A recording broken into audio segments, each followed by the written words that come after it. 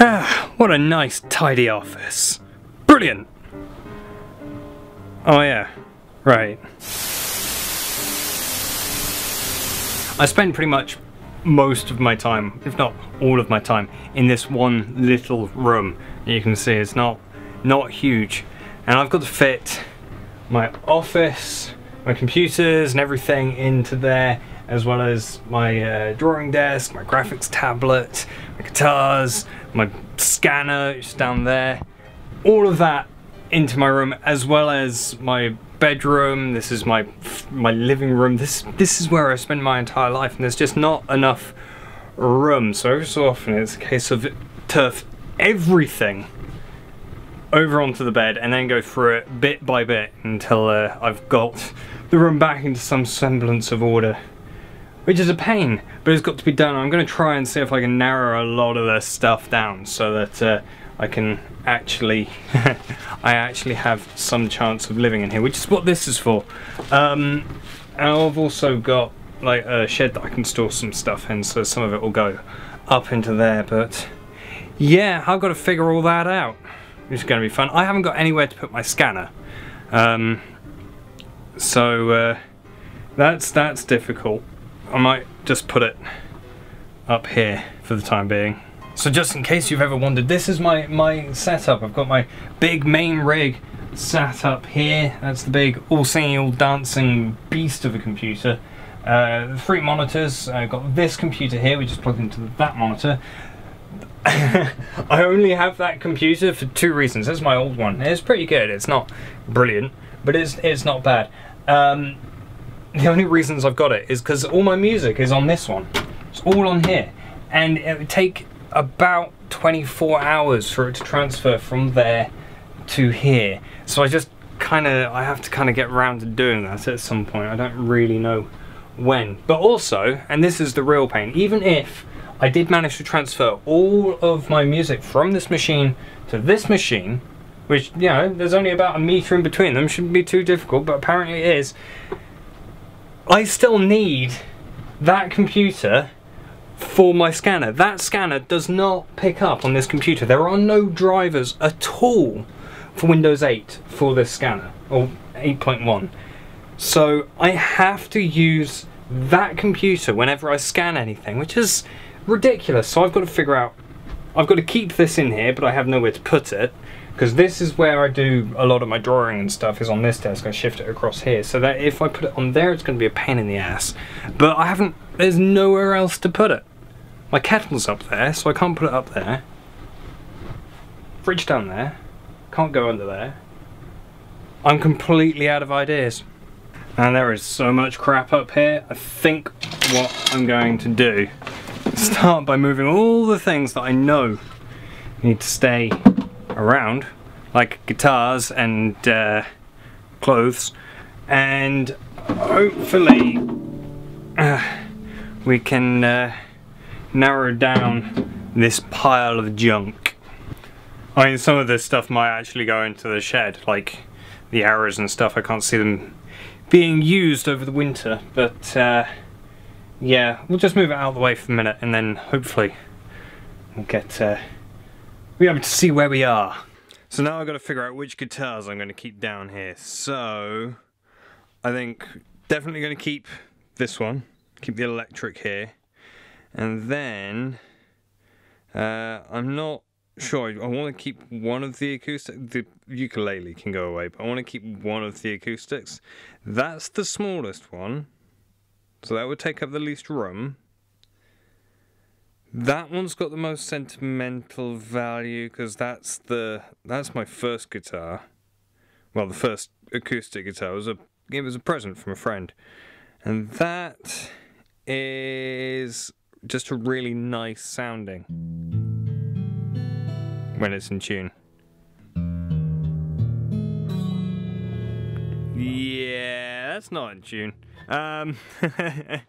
Okay, I think I'm gonna put those 3 into the shed, partly because this one has a case, and that will get rid of the case as well, so I think I'll save the most room if I get rid of those 3 and just keep the electric and this one and tune that one. Well, I'm pretty much done with the tidying lark now. It doesn't look much improved, but there is a lot more room in here now, so that's better. But whilst doing it, I came across a couple of things that I've got which are cool. It's one of the nice things about tidying up. You find stuff that maybe you've forgotten about or something, and I've actually found two of the coolest things that I own whilst I was tidying up, so I thought I'd share them with you. First one is this.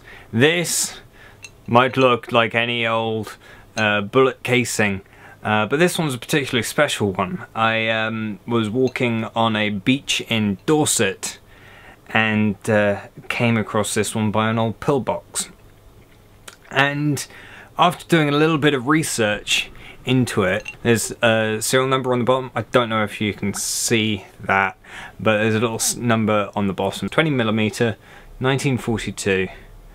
Some other letters on there which dictate what it actually is, and we actually found out that this is not only never been fired, obviously that little circle in there would be indented in if it had been fired, but it's actually around from Spitfire, which is pretty cool. So we reckon that there's probably a Spitfire which went down in the sea off the coast there, and this washed up. And you may have heard things rattling around inside it. That is this stuff, which we think could be the cordite charge. So this is actually high explosive I'm handling here. I think it's probably quite inert now. But the other thing, is in this box. Now this box doesn't contain a 400GB SATA hard drive like it says.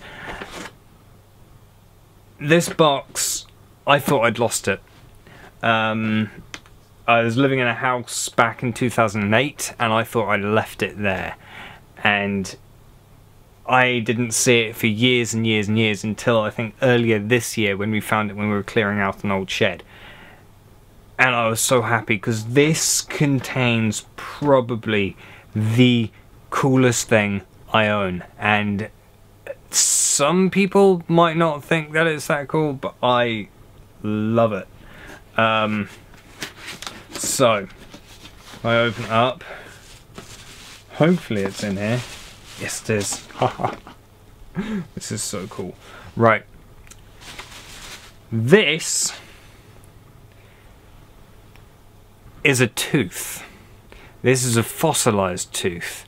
This is the fossilized tooth of Megalodon. Now, I'm sure a lot of people know what a Megalodon is, but Megalodon was a very, very, very, very big shark. Type of shark that preyed on whales. I mean, this was a big shark. Kind of give you an idea of scale. A great white shark's tooth is about an inch to an inch and a half in size, like that. It's about that big. This is a bit bigger, and this is a little one. This is from a juvenile. The fully grown ones, their teeth would be like the size of a dinner plate. So this is from the scariest damn predator that lived in the ocean, and relatively recently in evolutionary terms as well. So that's really cool. You can even still see the serrations around the edge.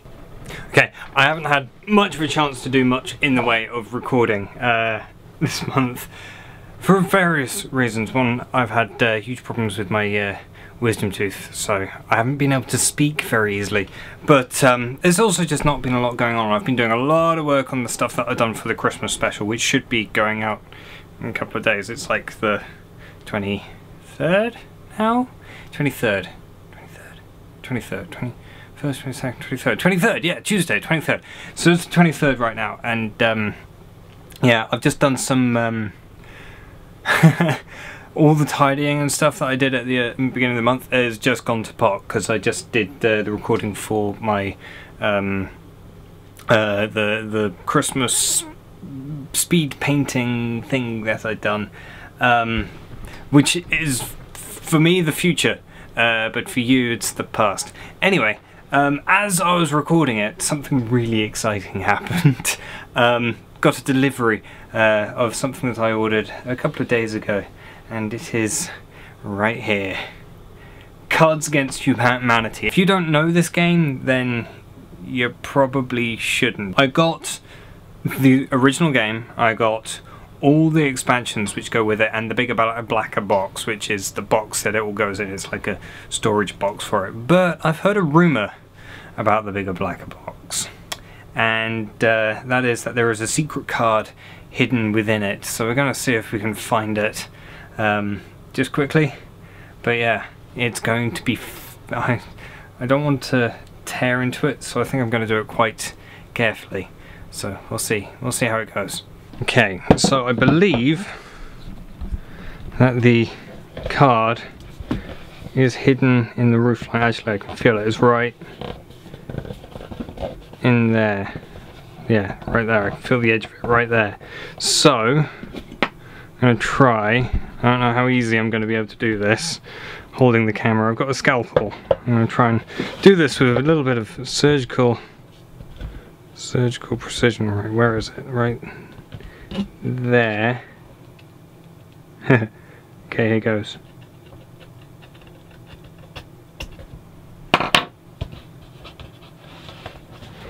And this is absolutely, I'm not playing with you here. The guys who do this box are notorious for playing tricks on people, but I can guarantee if this is real, I'm not. Okay. It's just... where is it? A bit further down, so I've made the cut a little bit high.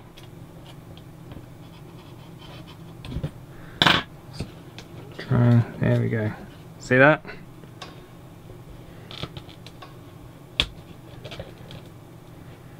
Okay, there's a bit more of a cut.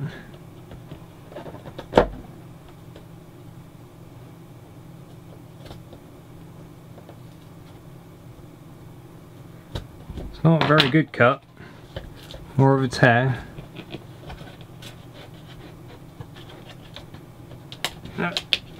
There it is. There it is. One card. You ready to see what it says on it?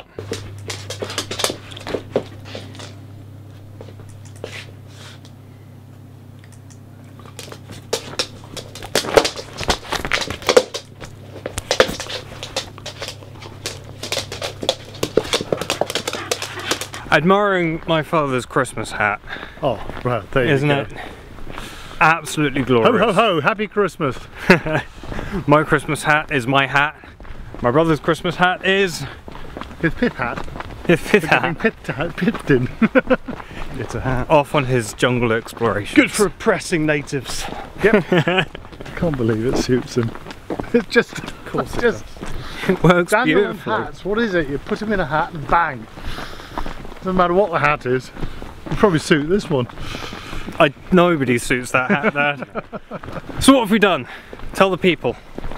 We went to the pub. Went to the pub. We went to the pub. Ate a lot. We ate far too much, and then we went to the pub. Yep. And now we're heading back. Made sure that we were properly full, which was of course agony. And now we're heading back to play some silly games. Apparently, and allegedly. We're playing. What have we got? Well, we've got Nidhogg, we've got Worms Crazy Golf. Worms Crazy Golf. We've got Hidden in Plain Sight.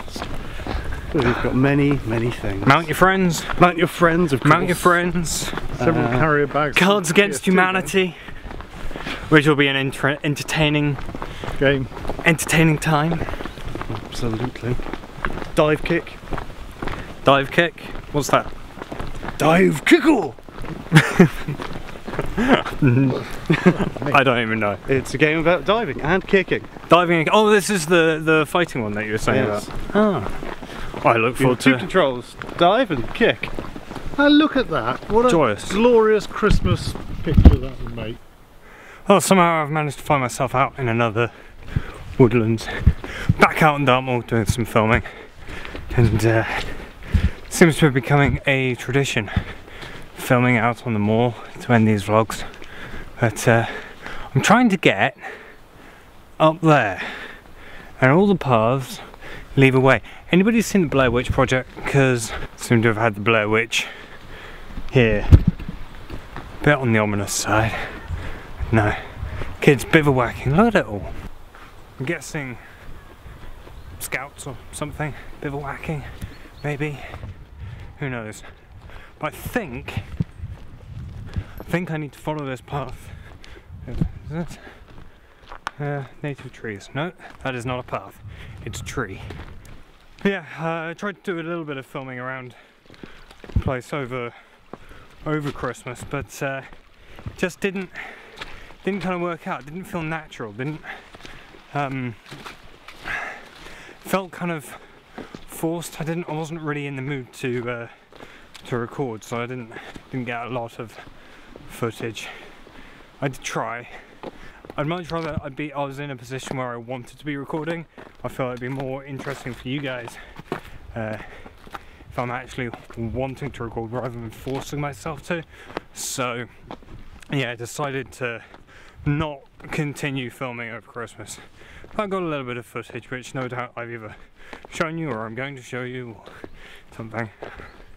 Okay, so the sign saying Sheepstor is to the right, but that is the path that I just came from, which goes back to the car park. And the sign to the left says that Sheepstor Village is to the left, whereas that's the one that points at Sheepstor. It's right there, I can see it. Oh, signposts around here are really dumb. This is all ice. Actual frozen stream coming down the side of the hill. I guess that's why they call it Sheepstor.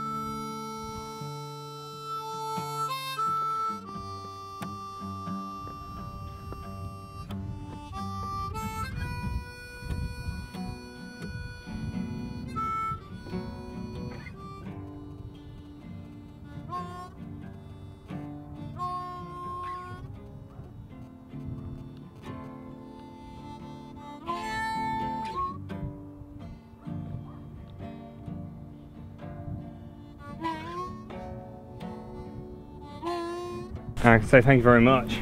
That was fantastic, guys. You're welcome, man. Look at that sun dropping there. It is a dropping wonderful beneath sun. the clouds. You know, that is holy, that is. It's like beat your chest and chant. It is, man. We're up here. Look at that. You've got frost in the fields. You've got the ocean. You've got the sun going down 93 million miles away. Wow.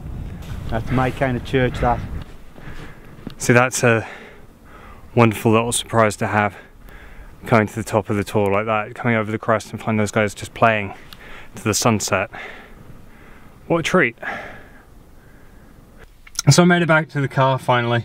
It's getting really dark though, so I don't think we're going to have time to get out to Crazy Well. I wanted to get there when the light was fading but not dark, and it's definitely classed as dark now, so I'm going to leave this one here for now.